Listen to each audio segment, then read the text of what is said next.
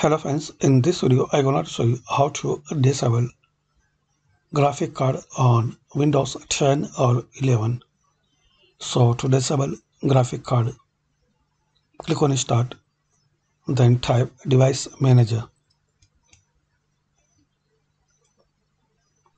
Open Device Manager.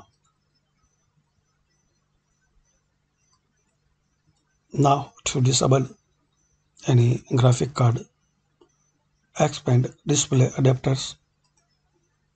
Here you will see a list of graphic card which you have. So in case you want to disable, right click on your graphic card, then click on Disable Device.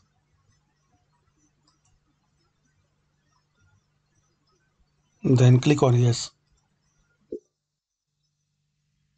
So it's quick and easy method to disable graphic card on your Windows device. Thanks for watching this video. Please comment this video useful for you.